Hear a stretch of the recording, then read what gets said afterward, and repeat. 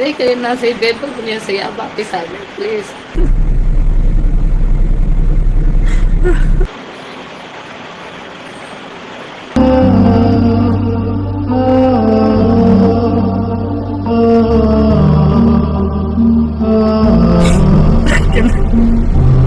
मैंने इसके लिए सब कुछ किया।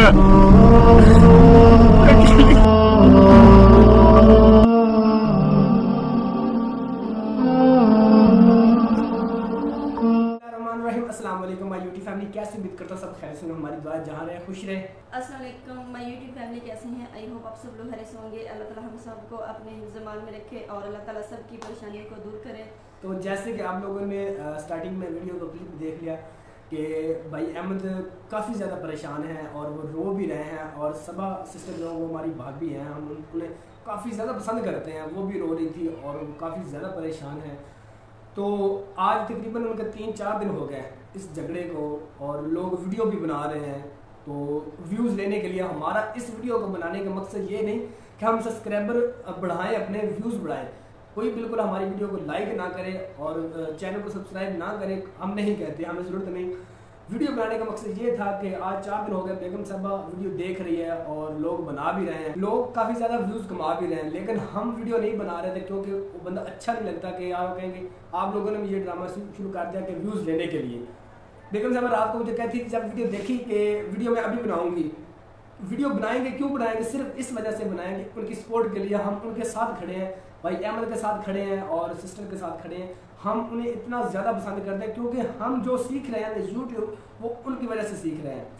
आज अगर हम इस मुकाम पे हैं, अच्छा व्लॉग बना लेते हैं तो उनकी वजह से बना लेते हैं।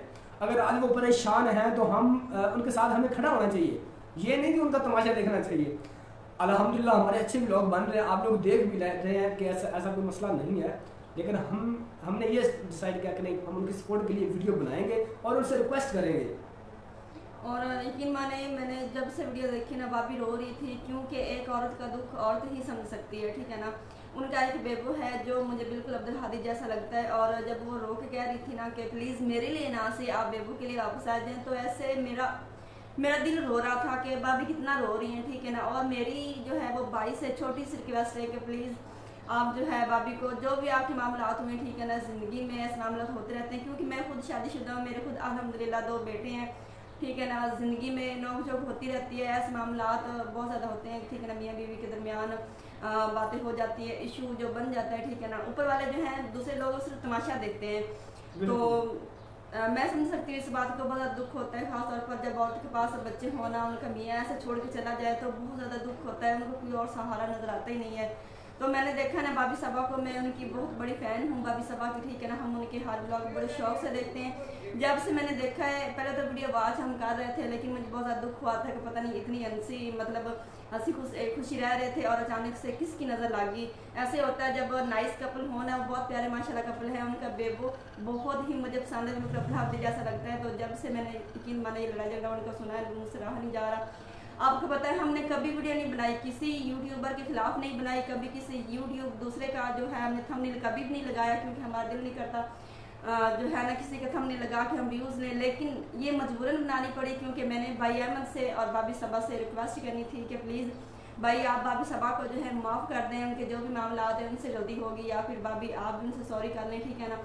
क्योंकि मैं अपनी ज़िंदगी को जो है अपनी ज़िंदगी को आगे रख के मैं भाभी को कह रही हूँ कि जब हमारे दरमियान कोई लड़ाई झगड़ा होता है ना, तो सबसे पहले मैं शहजाद से सॉरी कर लेती हूँ कि ऐसा ना कहीं लड़ाई झगड़ा बढ़ जाए और ये घर छोड़ के चले जाए, ठीक है ना। हमारी दरमियान भी ऐसी बातें होती हैं, हम लड़ भी पड़ते हैं, ठीक है ना। मजाक में बहुत सारी ऐसी बातें हो जाती हैं, हकीकत में भी हो जाती हैं, सीरियसली भी हो जाती हैं, ठीक है ना। और मुझे डर लगता है इस बात का जो आप भाभी के साथ हो रहा है, ठीक है। मैं इस बात से बहुत डरती हूँ, और मैं सबसे पहले शहजाद से, गलती मेरी हो या ना हो, मैं शहजाद से सॉरी कर लेती हूँ, ठीक है ना, कि हमारा मामला यहीं पर ख़त्म हो जाए, ना कि कहीं और ज़्यादा बड़े इशू बने इस बात का। तो शौक नहीं था हमें ये वीडियो बनाने का, लेकिन मुझसे रहा नहीं गया। लेकिन यहाँ पे ये देखें ना, लोग जिन्होंने भी वीडियो बनाई है ना, उन्होंने नेगेटिव सोचा है, पॉजिटिव उनके बारे में किसी ने बात नहीं की।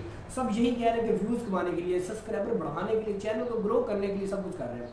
अरे भाई ऐसा क्यों, कौन करता है? उनका पीछे चैनल देखें, वीडियो देखें।